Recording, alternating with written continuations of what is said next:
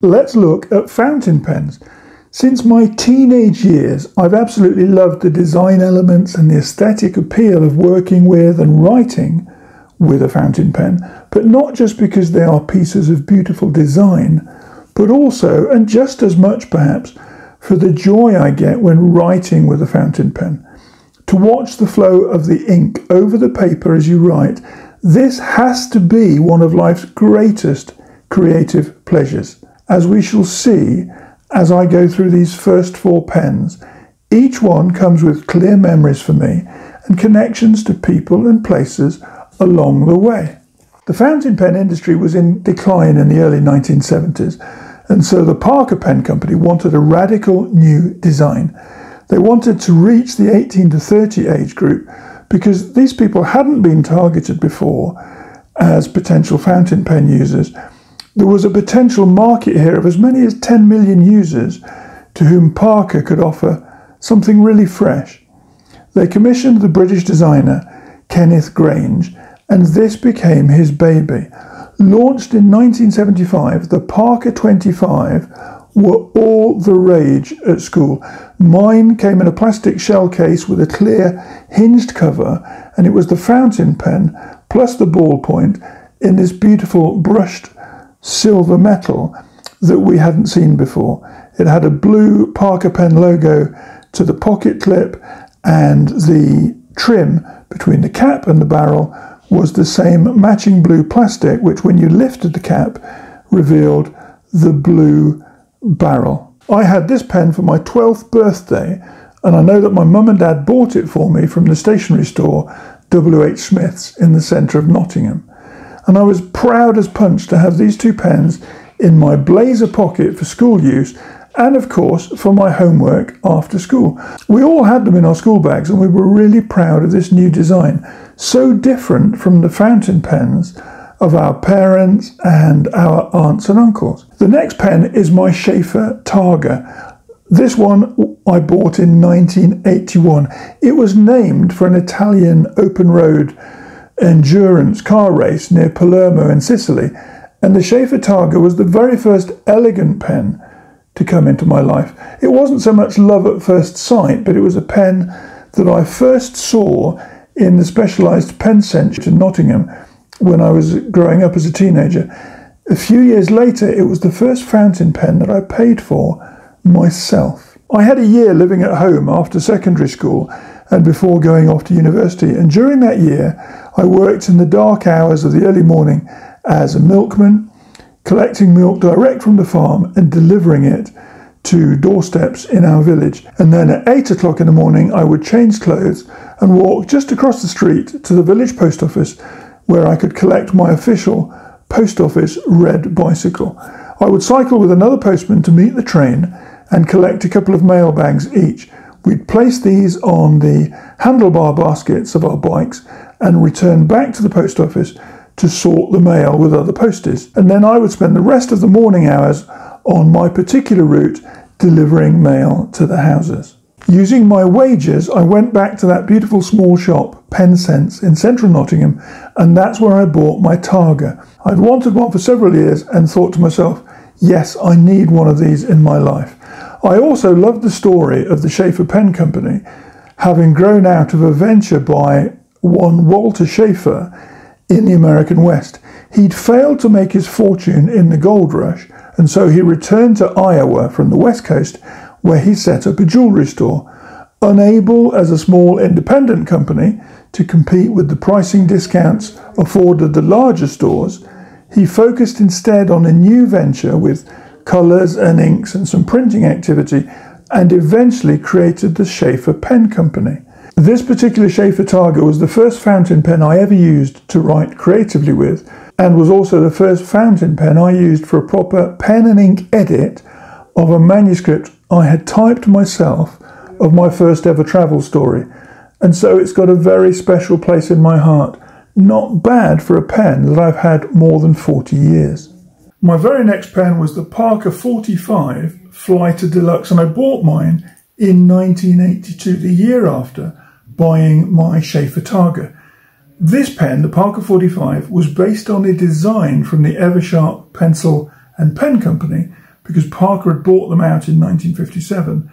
The Parker 45 took a while to evolve as a design and then to go into production, but its name, the Parker 45, was a reference to the revolvers, think Colt 45, of the American West, not just to the calibre of the gun, but also the fact that this fountain pen could be loaded, in inverted commas, with either an ink converter or the standard cartridges. When I bought this pen, I felt like a real grown-up. It wasn't necessarily just the fact that I was buying the pen, but it was the first time I bought a pen outside of Nottingham, my home city. I bought this pen in a little bookshop and stationery store, popular with students in Portsmouth, a coastal town in the south of England where I was going for 4 years for my degree. The shop was called Flood's. It's long since closed down, and it was on the eastern side of Palmerston Road in Southsea. Just a 5-minute walk from the beachfront and 10 minutes from our student classrooms and from the library. I bought the pen at the start of my first term along with many of the books on the recommended reading list for our academic year. 1982 was the first year of me living away from home, and I think also that having a new fountain pen symbolised my commitment to study and learning so many new aspects of the history and cultures of Latin America that featured so strongly in my degree. The Parker 45, the Flighter Deluxe no less, was different from my other Parker, the 25, and also from my Sheaffer Targa.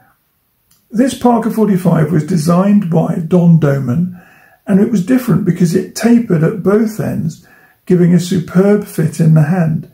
It also has that classic Parker arrow serving as the pocket clip, as well as the gold cap and the golden barrel cap to give it that extra touch of beauty and also of luxury, because it was the first pen I had which had any sense of gilt or golden metalwork.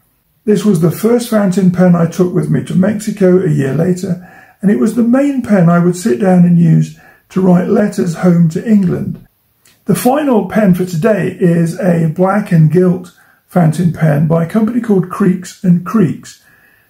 In November of 1996, I had flown to Turin in northern Italy.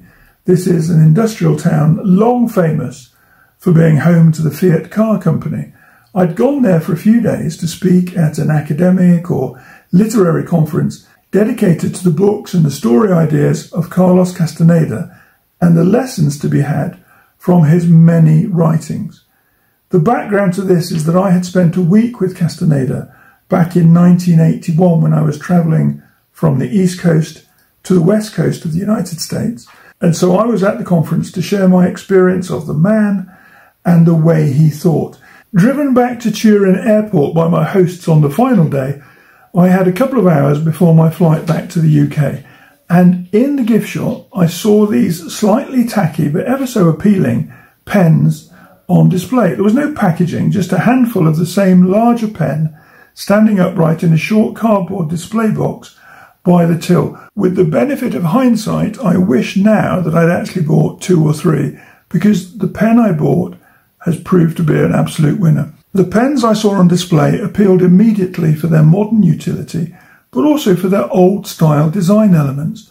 I was attracted by the black and gold colourways, the faux gilt to the barrel trim, the gilt of the pocket clip, and of course the stunning gilt and silver nib, with such beautiful scroll work spelling out the brand name. Creeks'n Creeks were created by a company called Stypen in France as a sub-brand during the 1980s. Stypen were a French pen maker established in Paris as far back as 1934, and they had a strong position in the 1980s as providers of pens to French schoolchildren. The Creeks'n Creeks sub-brand was active from the late 1980s to the mid-1990s, so the model I bought was possibly no longer being manufactured when I purchased it in 1996. Looking back on it, that might explain the lack of packaging or branding at the airport shop. I don't think I even paid £3 for the pen, but it is still out and out one of my favourites.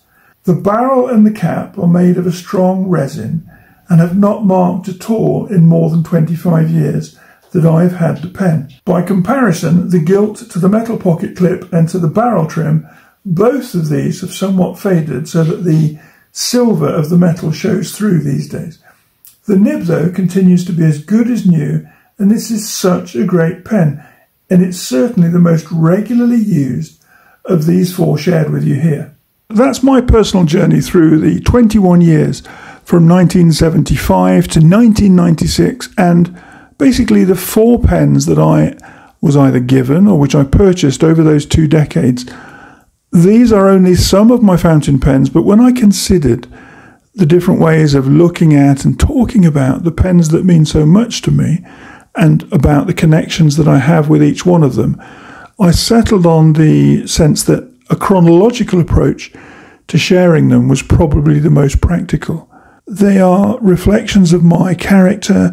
They are a part of my personal history. It's not just the design of each pen and the way that each one is shaped or its weight as it sits in our hand before we uncap it and start to write with the instrument, but it's also the relationship we have with our memories of each pen. Tell me, what are the pens that you love writing with? What stories have you got associated with a fountain pen that is important to you for any number of reasons?